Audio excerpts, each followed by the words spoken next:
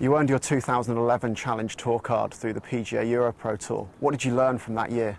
A lot, really. You know, I went on to the Challenge Tour not playing too well, and I didn't have the best of years. But I did learn a lot. You know, the type of scoring you have to be able to produce, and just the way your game has to be, really. And you know, you do go to more difficult courses, and the competition is a lot harder.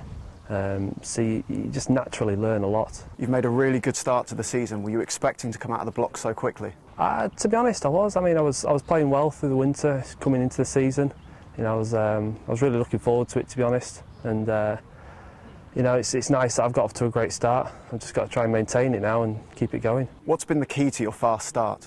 Probably my course management and my strategy around the course. You know, I've worked a lot on that, and that's probably been the biggest key.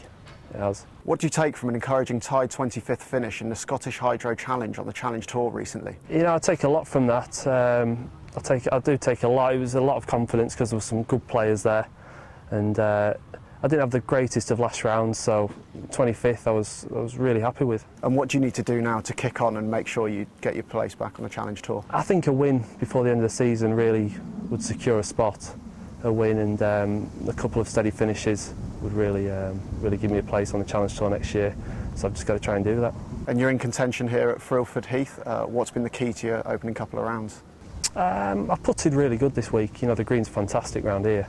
So I've putted really good. I reckon that's been the key for me. On a low-scoring course like this one, what approach will you take into the final round? Just keep doing what I've been doing. You know, I'll try and knock it as close as possible, try and hold some putts, and just see where it puts me at the end of the day.